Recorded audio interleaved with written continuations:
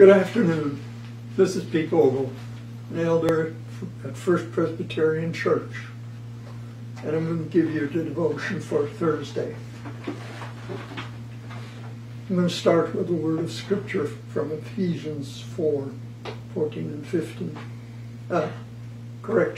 15 and 16.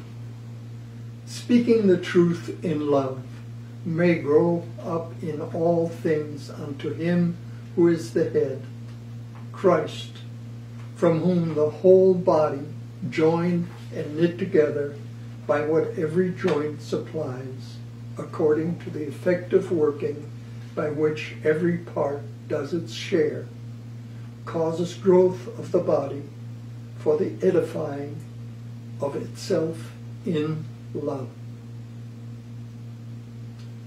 Love, the big word.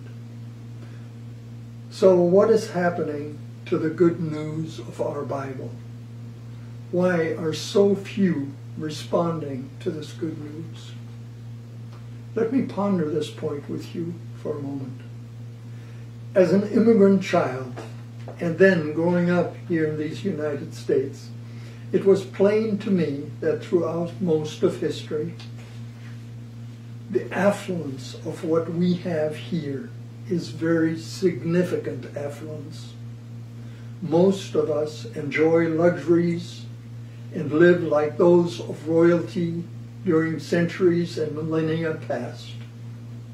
Jesus, his disciples, the documented saints of our past, and missionaries going into third world countries, they all ministered to people who had little or nothing.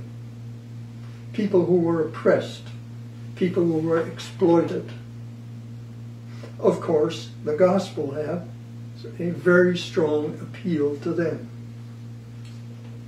As I began growing up, my time under socialist oppression was gone. I began to seek my time as valuable. I wanted to make my mark. I wanted to focus on me. If I felt anything for the problems of others, at best I would think, throw some money at it.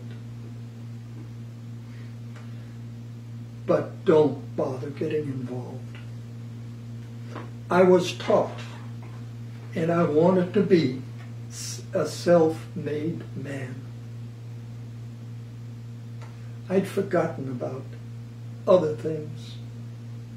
A different model, one that I didn't become familiar with until decades later, a model demonstrated by our Lord and Savior.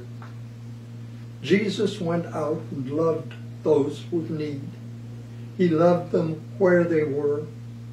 He loved building relationships. He kept loving until the very end of his earthly life, and he still does. Some people of our current age understood that love.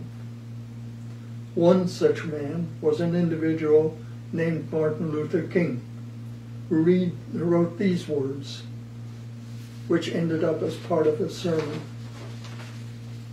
To our most bitter opponents we say, do to us what you will, and we shall continue to love you.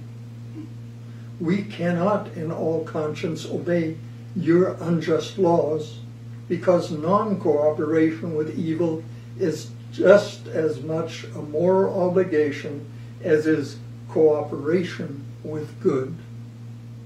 Throw us in jail, and we shall still love you. Bomb our homes and threaten our children, and we shall still love you. Send your hooded perpetrators of violence into our community at midnight and beat us, leaving us half dead, and we shall still love you. But be ye assured that we will wear you down by our capacity to suffer. We shall so appeal to your heart and conscience that we shall win you in the process, and our victory will be a double victory.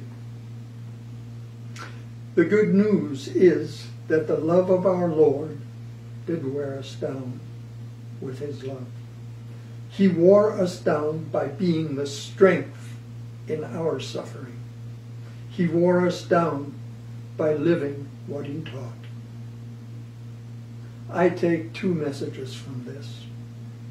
One, stop taking the blessings of our affluence for granted.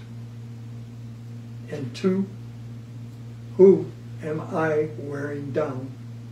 For whom am I suffering? All the theology, all the liturgy, all the doctrine, or all the religiosity on earth is rather shy of the good news. Going and doing the work of Christ our Lord, that is the good news that lies dormant in every heart until God awakens it. Go, awaken someone's heart. Share the gift of love. Let me part with one more scripture. And though I have the gift of prophecy and understand all mysteries and all knowledge, and though I have all faith so that I could move mountains, but I have not love, I am nothing. Pray with me. Lord God, help us see the need for your love in the other. In the name of our Lord, our Savior Jesus. Amen.